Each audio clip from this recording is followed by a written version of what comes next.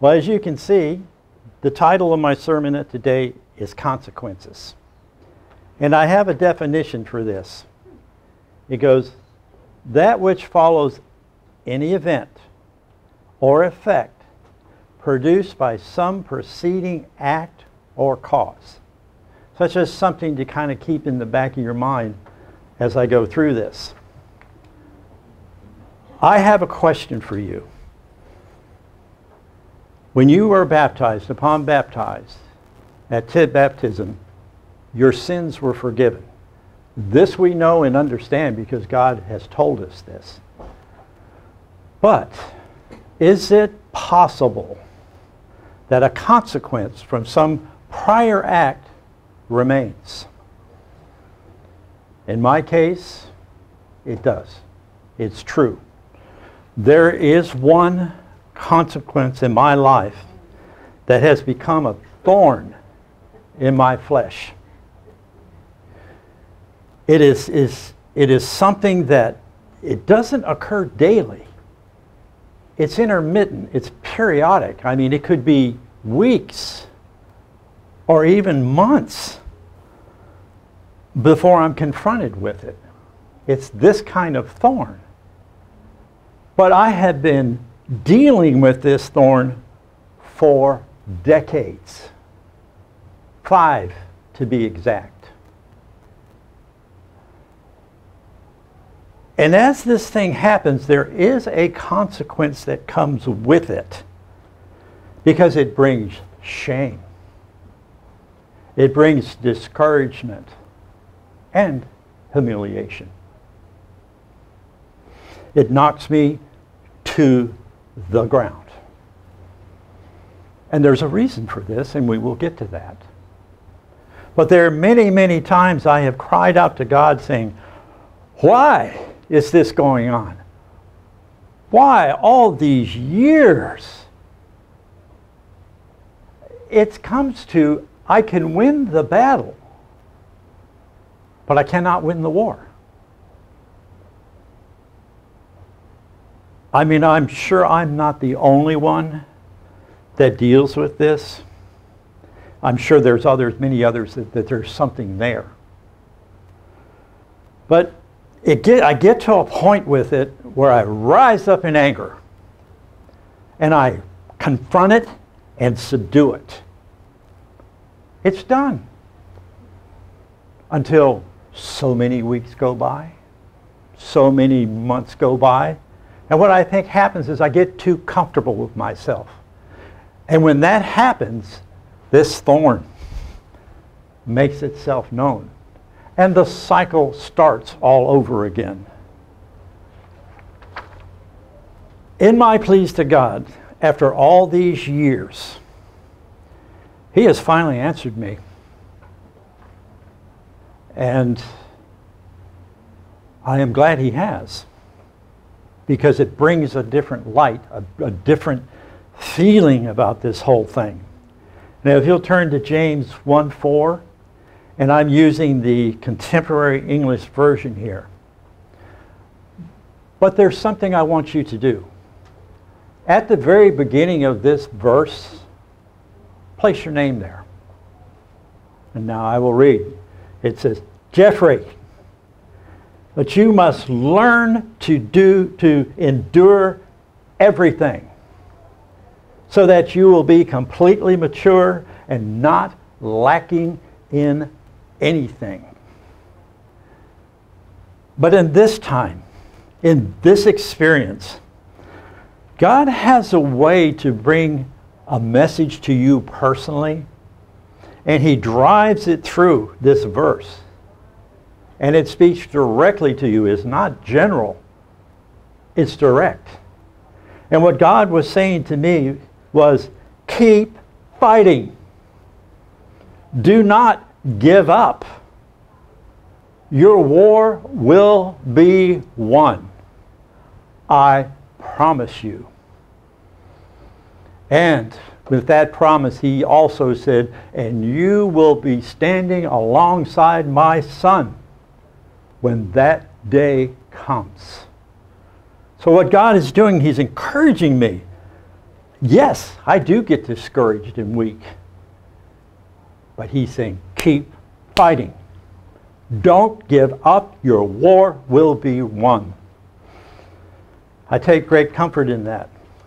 But God continues in his answer to me. And he says this, I, God, am the one who began this good work in you, and I won't stop until it is complete on the day that Christ Jesus returns. Well, one thing I love about God is how he can drive a message through a verse directly for you. What he said here comes out of Philippians 1:6. Out of the same translation.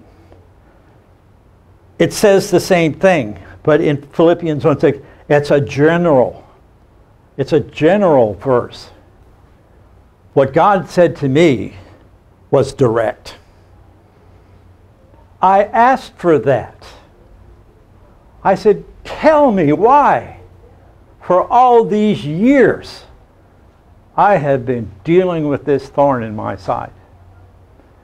It's, in a sense, a new experience for me, for God's suddenly coming from behind a verse with a direct message. And I'm sure there are some of you that have also experienced that. But God continues. In Isaiah, chapter 30, verse 21 in the New International Version. He says, and I'm going to put your name at the very beginning. He says, Jeffery, whether you turn to the right or turn to the left, your ears will hear a voice behind you saying, this is the way, walk in it.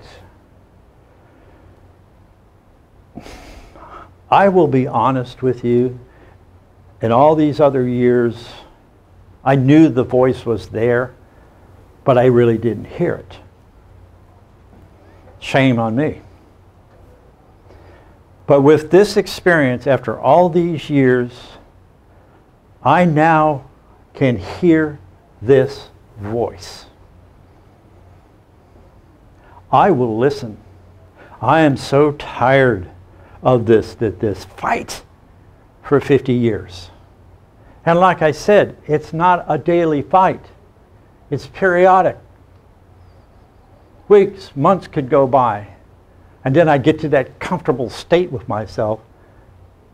And guess what happens? That thorn makes itself known.